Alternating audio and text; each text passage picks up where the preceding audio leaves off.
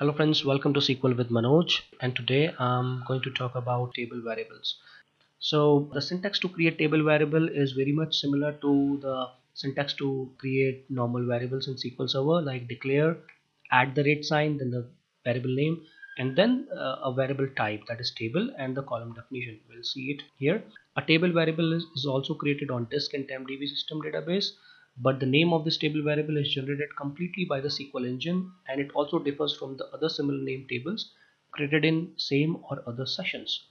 Okay, so I'll just remove all this and I'll create a table variable. So to create a table variable, what you have to do is you have to write declare the table variable name as table and the column names, col1 int, col2 int.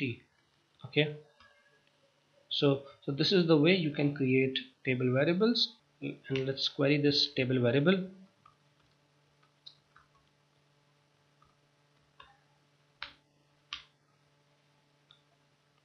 Okay, so here, as we already declared this table variable, but if I'm trying to retrieve values from it, it is not giving me. So these are variables, so you have to include the declare statement as well. So as you can see here, column 1 and column 2 are the columns of this table variable. Okay, now let's see the existence of this table variable in information schema. mdb dot information schema dot tables. So if you can see here, although you give it a different name like @tvar, it is created with an entirely different name by SQL Server engine. The third point says that the scope of a table variable is limited to its batch only, like other variables. Contrary to the template tables, they are not visible in nested stored procs and in exec statements. Okay, so what does it mean? So as I already showed you, I declared a variable and I then selected it. But if I do it in different batches, in the first batch, let's say I create this table variable, and let's say in the second batch, if I try to use it, I cannot use it. It says that you must declare a table variable, so I have to use it in the same batch, right? So this is kind of the same batch. Or even you can use the batch separator also. Let's say I have a batch separator like this, right?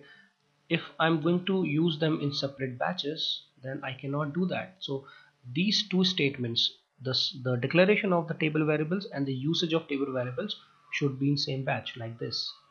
And not only this, when even I'm inquiring about a table variable in information schema, it won't show me anything here. It won't show me anything here in the query results because the batch ended here.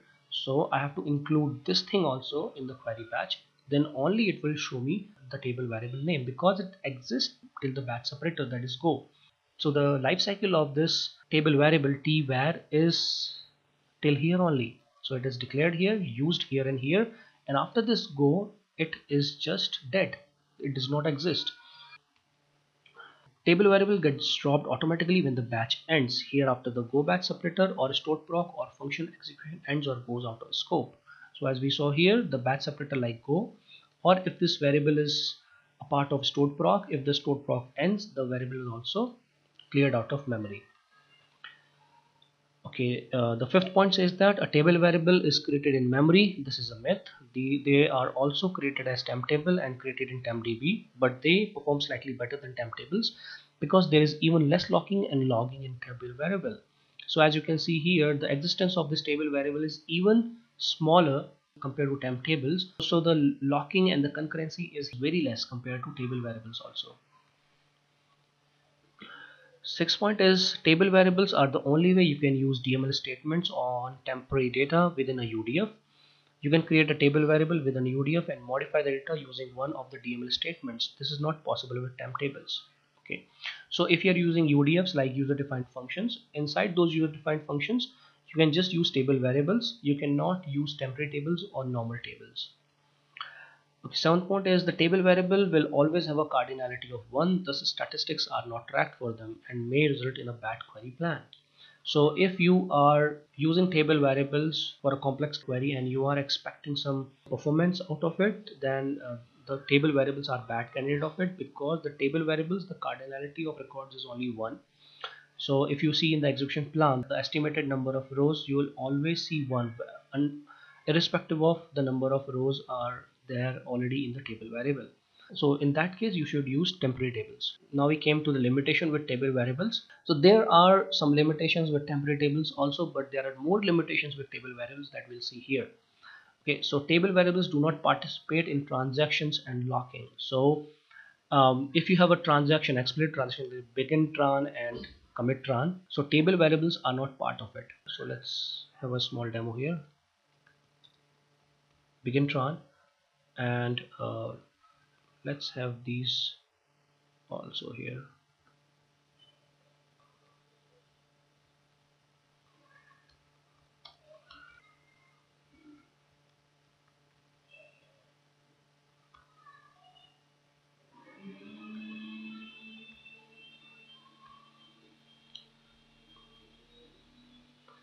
Okay, so if I execute this and I declared a variable and I started a transaction, I'm inserting a row with values 4 and 4. Then I'm rollbacking this transaction, and after that I expect that after rollback these, well, this inserted value should also get rolled back. But no, this shows me that the table variables does not honor transactions. Okay, you cannot use a table variable in either of the following situation. Insert table exec sp some procedure. Starting in SQL Server 2005, this limitation was removed and table variables can now be used as destination for insert exec commands. Select star into add the table from some other table. Okay, so you cannot do a select star into a table variable from some other table, but you can do with temporary tables, hash tables, or with the normal tables. Third is you cannot truncate a table variable. Okay, so let's see here. So I created this table variable, and let's try to truncate it.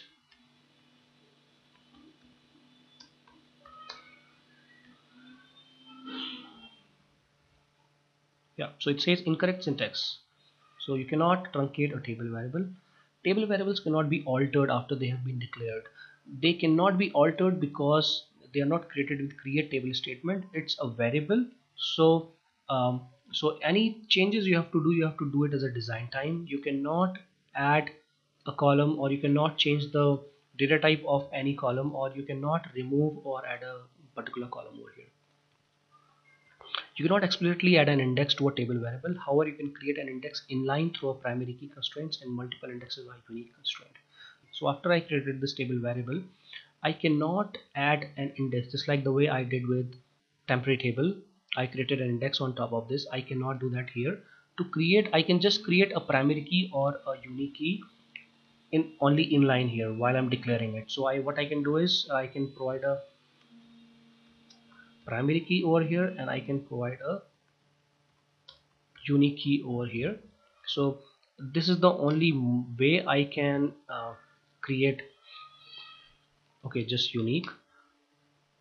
So this is the only way I can create indexes on it. So adding primary key will create a clustered index on this table variable, and the unique key will create a not clustered index on this particular table. You cannot create a named constraint on a table variable. You cannot use a UDF in a check constraint and computed column or a default constraint. You cannot use a UDF in a column definition. Unlike a temporary table, you cannot drop a table variable when it is no longer necessary. You just need to let it go out of scope. You cannot build the table variable inside dynamic SQL. So, okay, so if you are using dynamic SQL, so you should not use table variables. Table variables are not visibly to the calling procedure in the case of nested stored procs. It is possible with the temp tables only. You cannot insert explicit values into an identity column of a table variable. The table variable does not support set identity insert on. And thank you for watching this video, and please let me know your comments. Thanks.